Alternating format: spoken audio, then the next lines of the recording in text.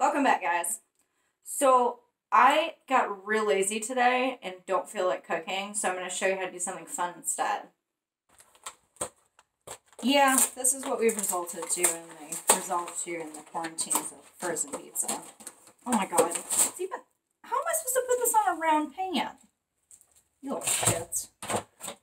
It's fine. So the question is, how much cheese do you put on a cheese pizza? Is that enough? That's not enough. Still not enough. That's better. So my cats love cheese. This is Little. This is Remus. Remus! Buddy! Oh, they'll look up for cheese. They freaking love shredded cheese. It's ridiculous. Here, guys. Come here. Come here. Cheese. Cheese. There we go. Everybody has cheese now. Were y'all actually expecting me to be serious about this? Oh, look. 4 cheese pizza.